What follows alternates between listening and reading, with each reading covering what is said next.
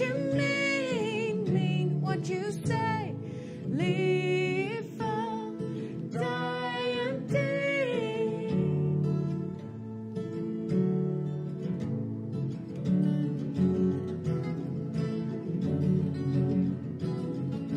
Life gains momentum. Balance work and friends, family. Time will be your master. Salt in the lake of time.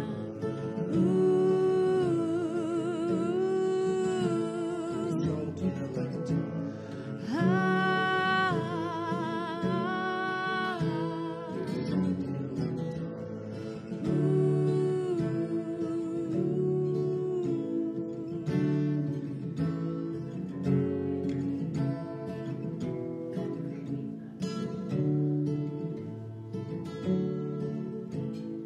Find a place, make it your own.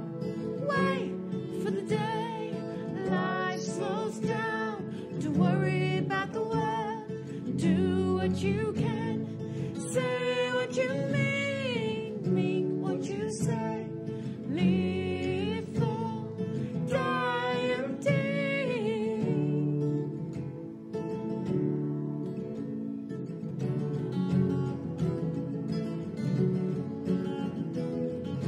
Life gains momentum, balance work and friends and family.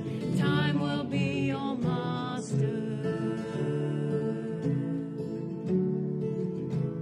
Salt in the lake of time.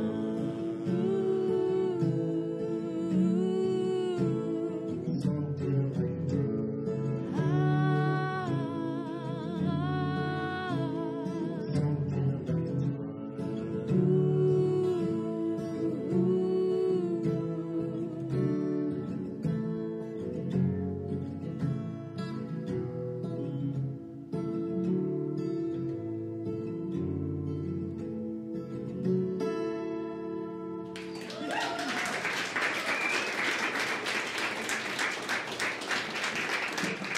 Thank you. Oh, that one did, isn't it? This is where Newdegate is. I guess a lot of you know where it is. For It's- those of you who don't, about halfway between There. Perth and Ashford. I can do that. That's You which sure? one you want. That one there. That one? Yeah.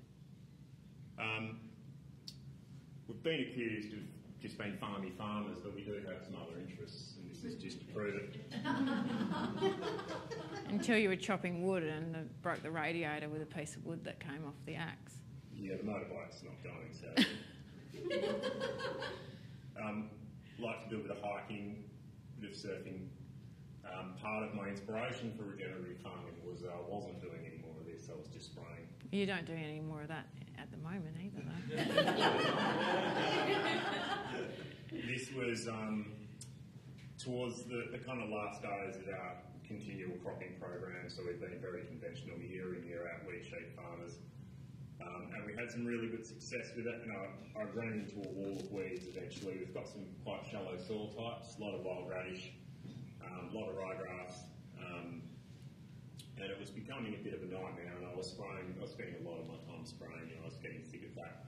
And that led me to the question of what's really going on here, what is my real issue, and we started down that regenerative path, looking at soil, looking a little deeper, and to go on a few years, these are the principles that for our farm, so I won't go into those in depth.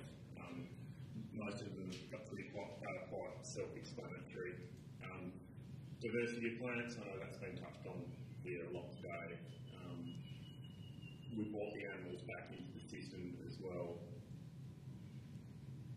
And we started growing a lot of diverse things to try and address soil constraints. So I'm sorry if I'm blocking people from saying there. That was tillage radish. Started making compost as well, so 2013, and there's been a lot of talk about Joel, thanks for transformative change and incremental. This for us was transformative. We turned off the tap with synthetic fertiliser in 2013, started making compost and then value adding that compost. And we designed a compost extractor and we started making our own compost extracts. So with those compost extracts, we were adding things that I mentioned before we back to with you mates.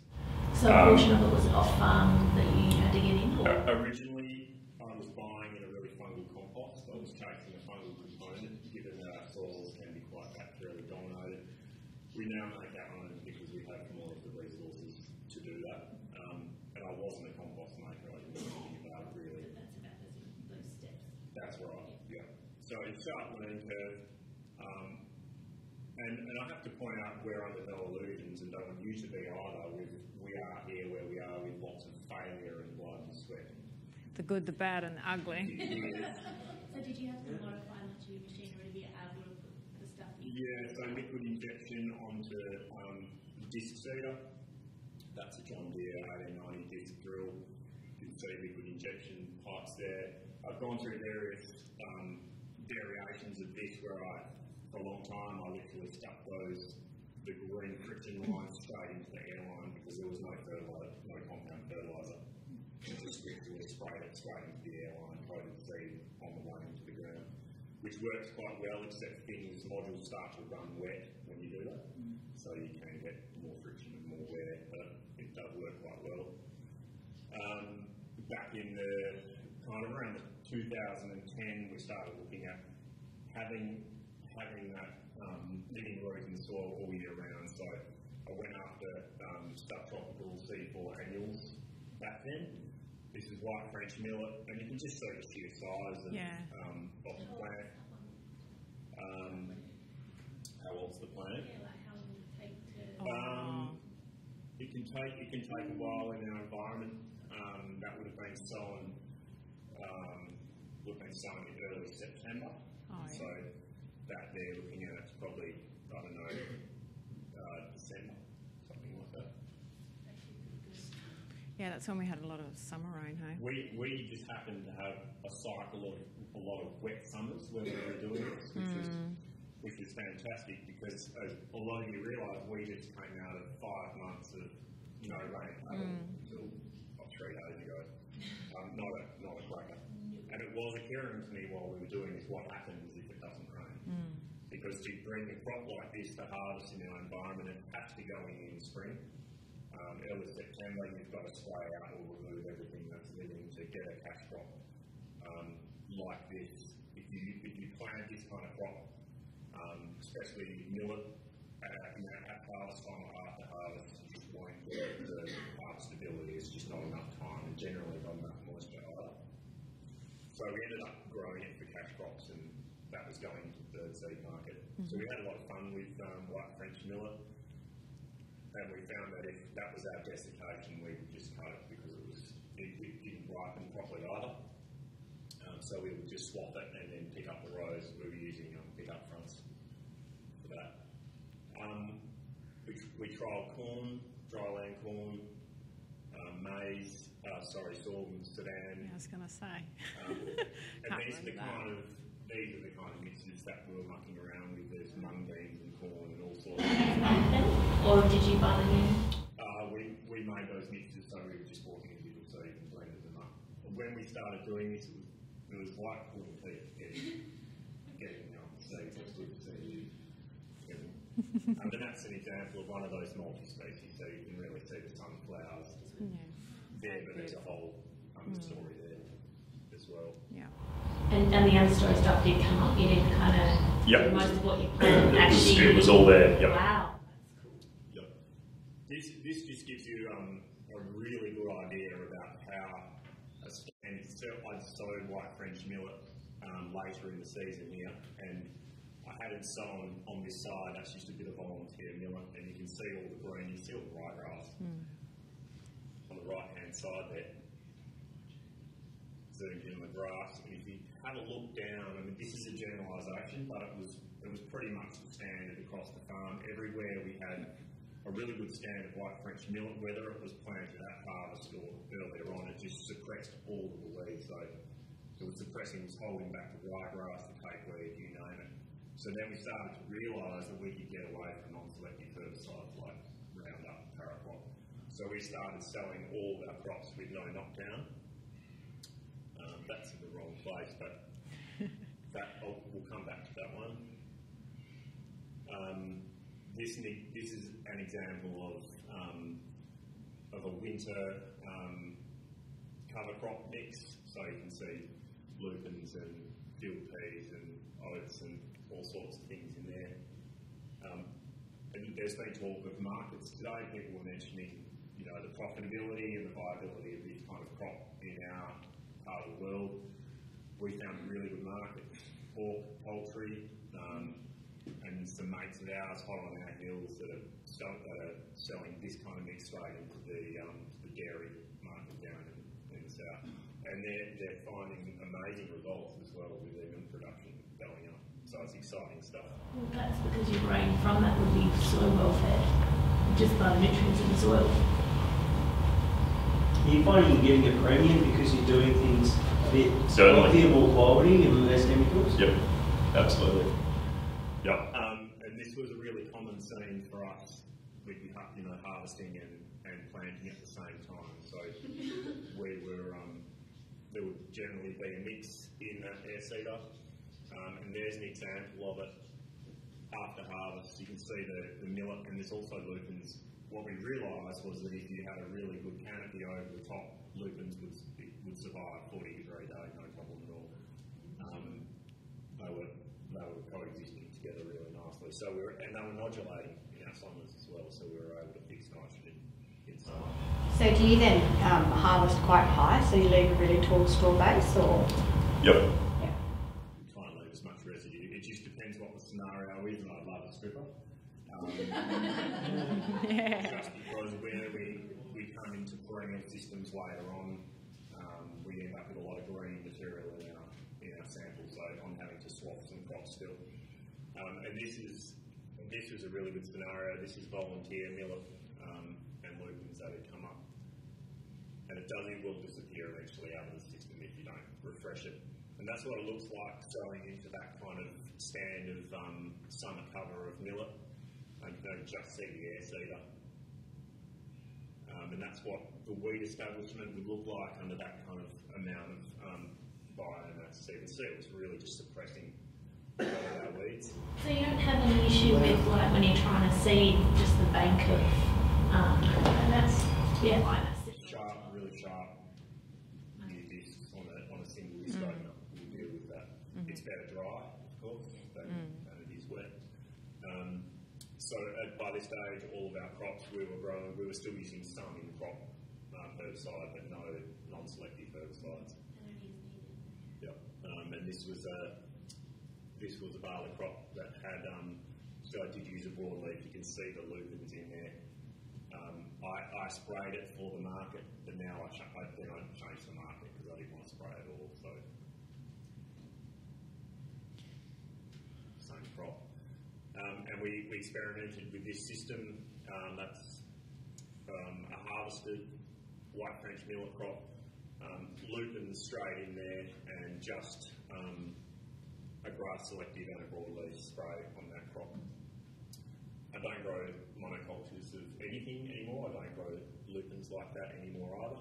We had some really good success, but as you all know, if you don't have an early break with lupins and field peas in our environment, they're real wusses. They just kind of fall over.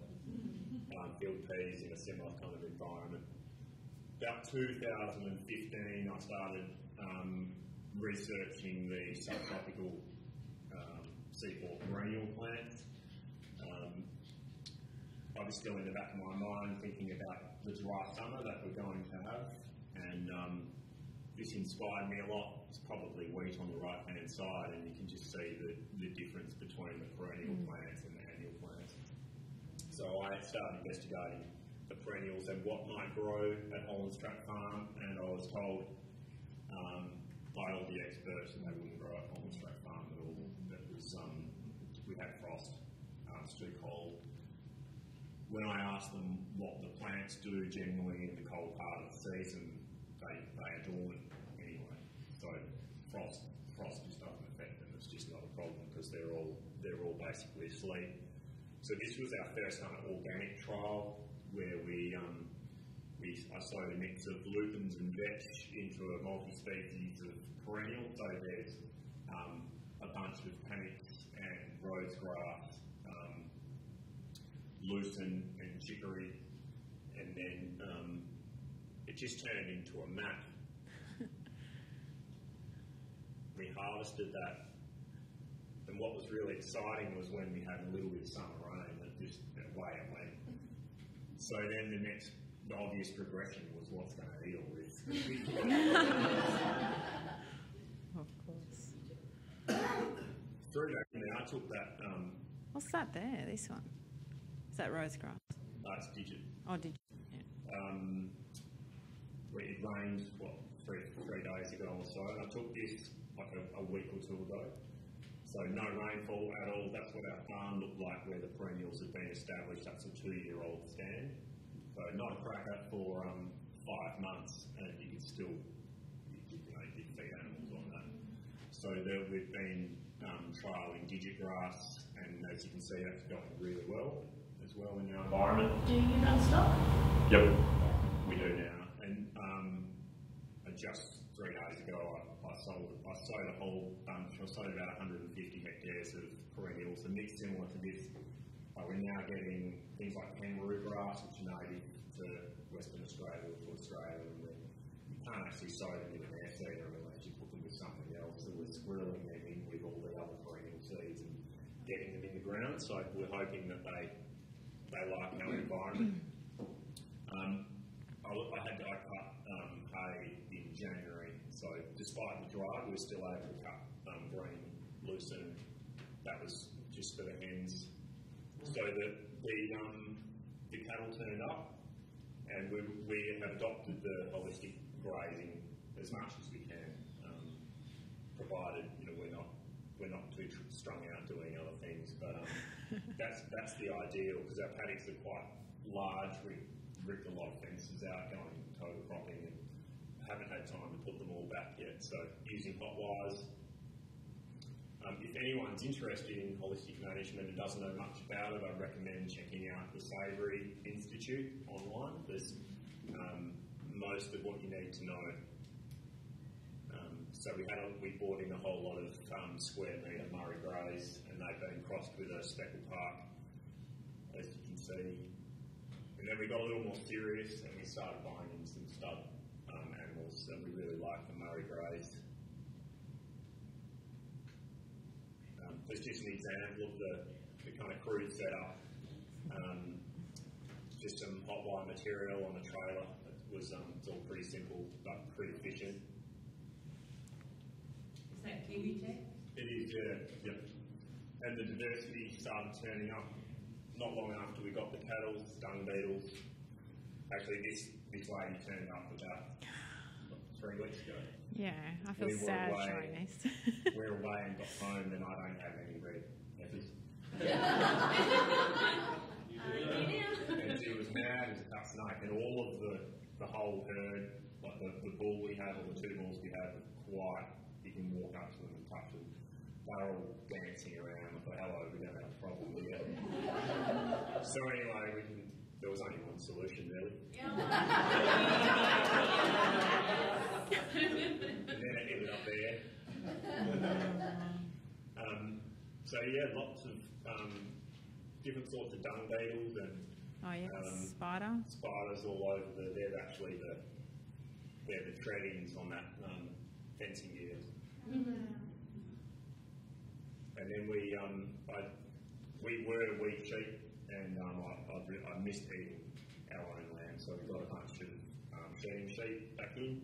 So we've been having fun, kind of breeding. I think we're breeders now. This is super sheep. This is just some other trial work that we've been doing. That's a crimp roller. It's a little bit dark. Yeah, it is a bit dark. But we made up just a small section of crimp roller, and that's a trial of that was cereal rye. And because I know crimp rolling is pretty big in the States, and I think probably in parts of Canada as well. More in the States than Canada. Sure. And see, that's the same perennial stand that I started experimenting with underneath that. I just wanted to see what would happen to that perennial stand, that kind of amount of fire. It's pretty amazing. And then, in my wisdom, I thought I'd sow sunflowers into that, but they don't get on. Cereal rice sunflowers. I don't think I saw one. They just the allelopathic effect just absolutely took them out. It was really interesting. So here's some photos of what our kind of cropping enterprise looks like now. So we now sow our patch crops straight back into living subtropical C4 plants, and there's a whole range of panicums in there, Gatton panic and Bambatsi panic, some lucernes, chicory, some rose grasses, and now we're getting into some natives and the digit as well. Sorry, are you seeding monocultures at the moment for No. your cash crops, or all polyculture? All multi-species. Yep. Any good on with grading? I don't. No, just change our markets. Yeah. So that the markets aren't Conventional.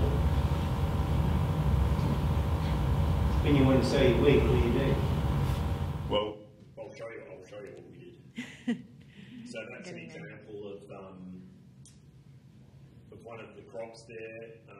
If you have a look in there, you can see maybe diversity. In the understory, you can see the lucerne, and there's chicory and all sorts of things going on down in the interrow. That's just a bit further along. We went back and we've been trialling the older varieties, like Beecher barley, gone back to older wheat varieties, and Is that for the root mass? yep, absolutely. And putting seed cereal rye standing out of the crop there, and we have generally lupins and field peas in that mix as well. I've just undersown all of our latest perennials with ceradella. Being a bit slow with the ceradella, but I think that's probably going to be a really good fit with our mix as well. And then it looks quite dry there, but occasionally if we have late rain, that lucerne can really stand up and make the sample quite green. So sometimes we cut it down and just pick up the whole lot. You can see it's quite green underneath there. So a couple of years ago we got bored and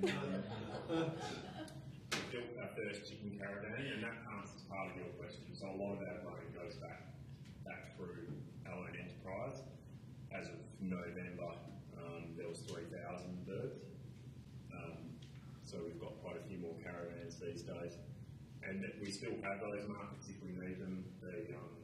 The pork and poultry market, and I haven't needed to talk to the dairy guys yet. So basically, you don't sow your grain, you sow your chickens and eggs. So close that loop pretty much. So grain's going straight back around.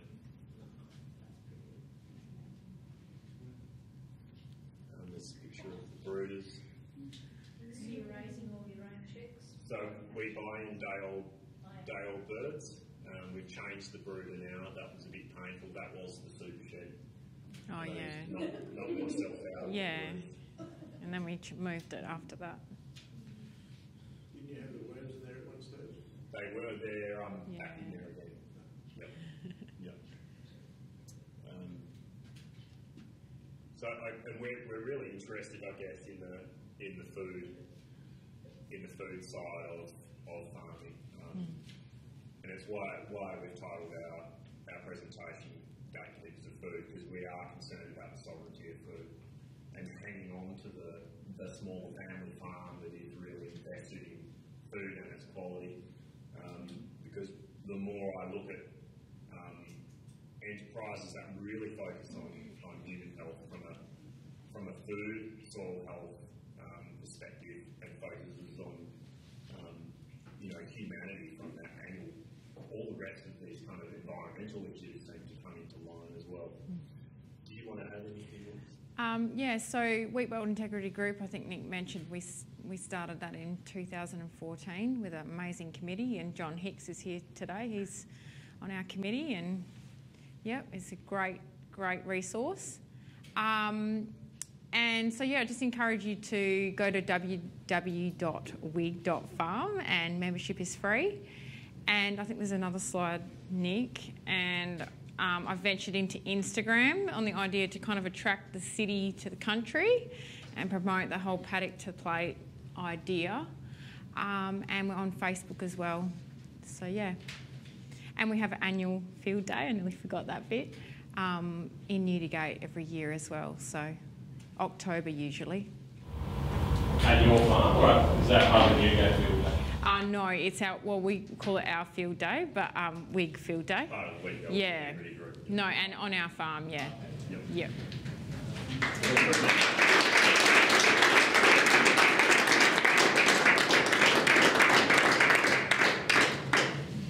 we had a lot of questions during that. Are there any more questions? Yeah, go ahead. I'd just like to ask you, in the changing of your system, kilos per hectare are a vital yield that you get from your crops as an average at that time of the year. Have you got, can you just chuck that figure? So you're talking cash crop yields. So we went from, I guess, kind of conventional yields given the season in our area to, you know, if I do a tonne per hectare in that kind of environment, I'm pretty happy. But we've done worse. If it's a perennial pasture, like trial everywhere, I've put wherever to see what would happen. It's just a non-event.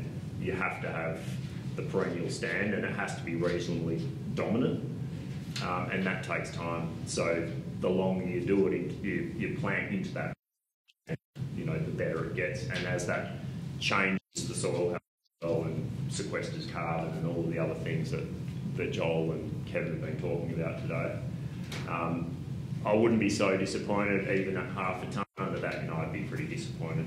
But it's, you know, I guess in this system I've changed my mindset about what's a win. I don't, you know, it's from a financial perspective, it's different. I don't have enough craft, and I don't have to go and borrow inputs because most of it's, you know, we're cycling ourselves. And so, given that you always have made the jump from conventional to the regenerative process, how do you find, I suppose, in the end, the ultimate piece becomes making a living, because we've all got to do it, and lifestyle balance on those two versus to what you were before? Well, it took us 10 years to get off the treadmill to get to, I guess, where we are now. This is with challenge. It's not, you know, it's not super easy, or everyone would be, you know, doing it and jumping in, because we've got a long way to go. But I know what I would rather be doing, and we're calling all the shots. And where our focus is healthy food, basically, and a lot. And it does come down to lifestyle. I mean, Lucy could probably touch on that. There's you know, I've spent a lot of time on a boom spray like all of you people, and I'd much prefer to be doing something, you know, I've traded that time for time, you know, fencing for cows, or looking after chickens, looking after hens or something like that, or, you know, cattle work, sheep work. And chasing chickens. Yeah. Keeps you fit though. Yeah, I hear the foxes. How are you making your compost now? If you're not doing it in the super shed, what are you doing now?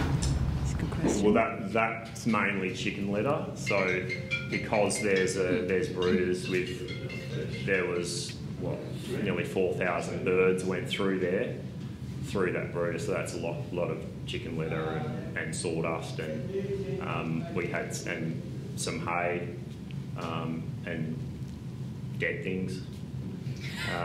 You know, all goes back into that compost, and So you're making it outside now, are you turning it or? Yep, just turning it with the front end loader. It's pretty crude, but we finish it as a worm compost. So we get it so far and then put it under cover and keep it in that super shed. It's all irrigated, so I can just turn the water on and keep it as damp as I like and keep the worms happy so they get right through that. So you're taking the chickens out at some stage? So the chickens have got nothing to do with that shed anymore. The whole brood has been moved somewhere else where I don't knock myself out. Yeah, because the bar was like here. Like, yeah. Sorry. As I watch and listen to different growers, a lot of the barriers that I see a lot of producers coming up towards making changes like you guys have is because they're waiting for definite proof from a particular series of studies that this stuff's going to work. And then I see people that are going and they're saying, well, we actually can never know everything because nature kind of knows a fair bit more than us. And how much in you guys' transition has involved trusting your intuition and partnering with nature versus waiting for a study to instruct you what to do or advice from an expert to instruct you what to do? Back in the late 90s, early 2000s, I was really privileged to listen to people like Ralph Dirch from Paraguay and Rick Beaver from South Dakota and Dwayne Beck. Got to know Dr. Christine Jones and Jill Clapperton. Jill Clapperton did some Elaine and soil food web courses. So there was that education and tutoring side, and then we had to try and work out how those principles applied to our environment. So that was where the rubber hit the road, really. But if you do this in any environment, and it's been alluded to today, you climb over the fence and you have a look at the biomass and the diversity, and then you go back and look in our paddocks in a conventional system, and it's pitiful. You know what we're producing compared to what's over the fence. So the closer we can replicate that, I think, keeping in mind we can't eat trees. It still has to be converted into protein or into something useful. But I think if we can harness those principles from there and apply them to the paddock, I think that's the sharp learning curve doing that. So there's been both. There's just a lot of it's just been learning to fail well. And sorry, two more questions. Sorry. You talked about opening up new markets for yourself. How much of your time working in your business developing new markets has been taken up and away from your production time, so time on farm, because you're trying to work opening up new markets because the industry as a whole currently doesn't really support market opportunities for this kind of product? Yeah, thankfully they came to us. Yeah. Yeah, wow. Yep, they'd had heard rumours of what we were doing, and there was demand already there. They wanted it and they couldn't get it. So was that through Wig that they heard? No, that was mutual friends. Yeah, just through friends and other contacts. Yep, friends that were kind of already situated in the southwest and already were into more intensive. There's still free range pasture, but pork and poultry systems. Yeah. Sorry, my last question. If you look at your whole system now compared to 10 or 12 years ago, how is your time input to the farm and your financial input to the farm now, and are you getting a better work-life balance to feel?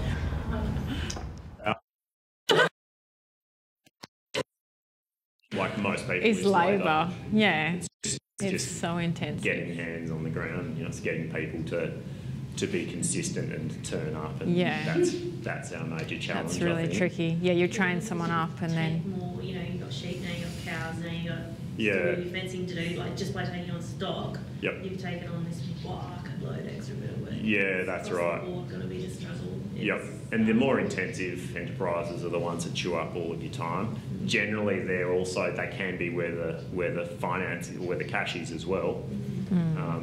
But it is intensive.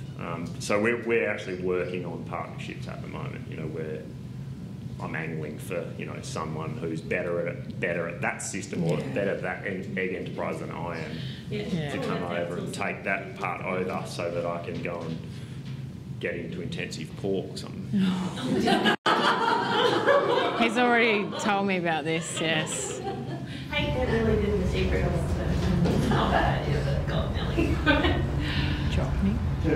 So are you using any synthetic inputs now, or is it just all vermicast and? Yeah, not since 2013.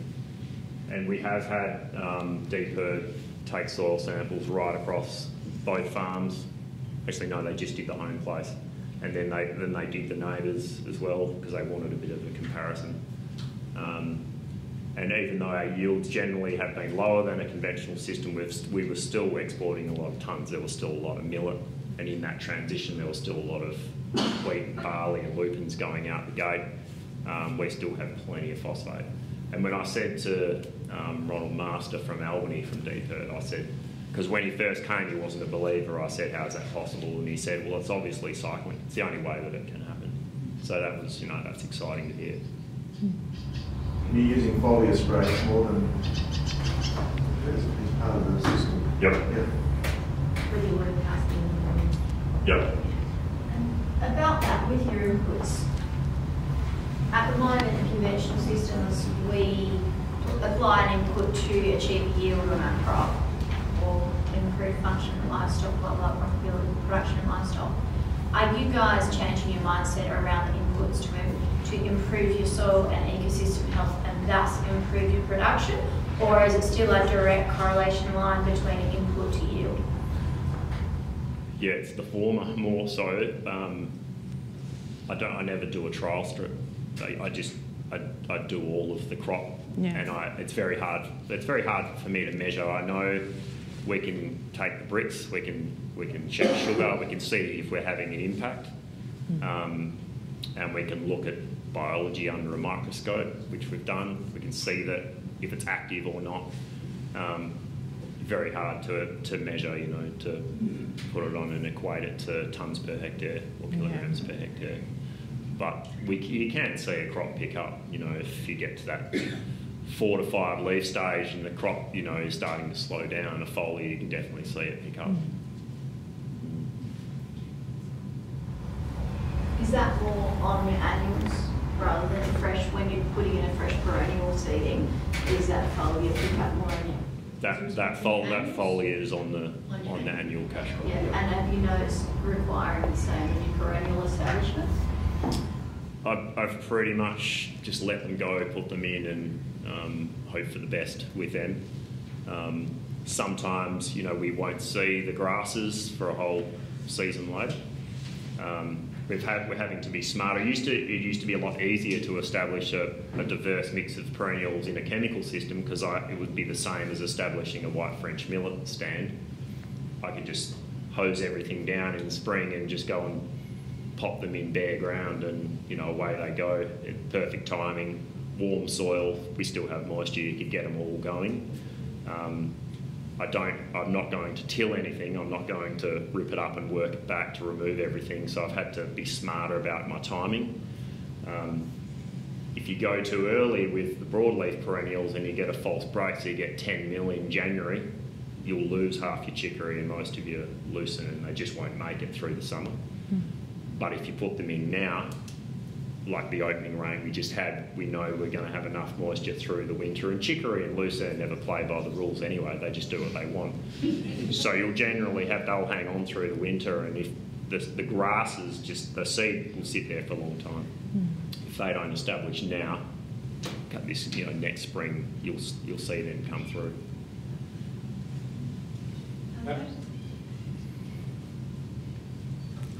John. Nick, you effectively went cold turkey at one stage where you made the major transition. If a conventional farmer was to come to you and say, "Nick, I want to go and follow your life farming style, but I don't want to have to go through the trials and traumas that you've gone through in order to establish what's the best system," what system would you advise them? What would you advise them to do on day one and through the first season? Definitely Joel's suggestion, increments. Wind things back slowly while, establishing biology. I wouldn't do it differently if I had a choice. Well, maybe I would.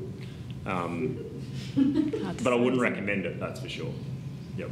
Yeah. It's got a lot of challenges because, as Joel was alluding to, your system can collapse because you don't have that functioning biology to support the system. And we certainly saw that in place.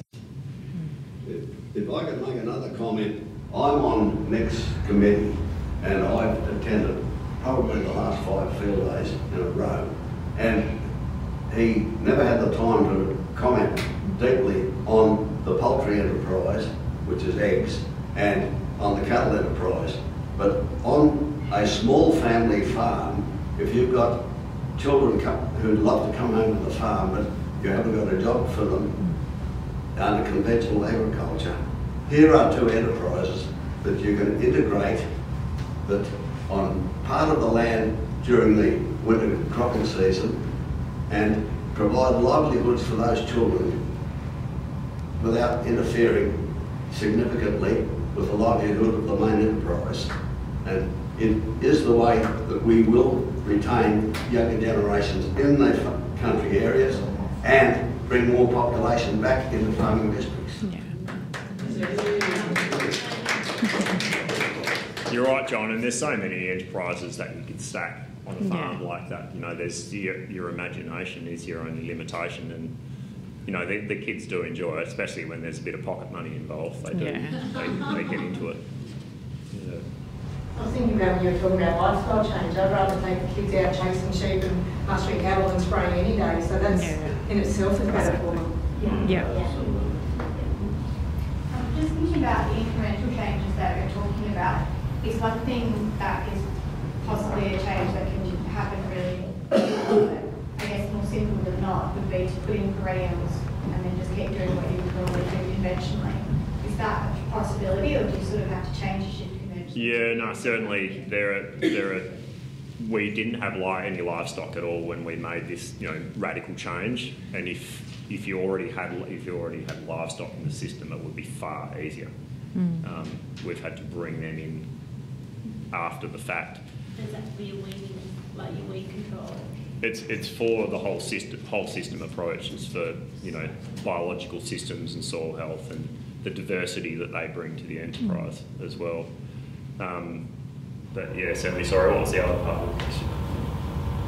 Do you think it's as far as an incremental change instead of messing with your inputs and things like that? Would adding perennials? Yeah, certainly. Yep, certainly, because they do take time to establish, and if you want to, harvest a successful cash crop off those perennials, that takes time because Kevin talked about capeweed today. That you can address that through chemical means to a degree. You can put if it's a calcium issue, you can put some calcium on, but you can also outcompete it, or you can change the biology and you can address that calcium issue with deep-rooted perennials as well. But all of this is time. So the sooner you get cracking on that kind of system, the better, if that's the way you want to go. Did you say you were getting wallaby grass or kangaroo grass? Wallaby grass we already have, and the kangaroo grass it grows not far. Like if you go down towards Albany, around the kind of Parongrass area, you'll see there's plenty of kangaroo grass around there. Very difficult to transplant or to steal from farmers or road vergers or whatever. We just bought some from the eastern states, and I had to give them my arm for it. It's only a tiny little bag. Yeah, it's like $1,000 to land half a kilo. So very, very expensive. But well, hopefully we can distribute enough seed, because cattle will disperse that if you graze it at the right time.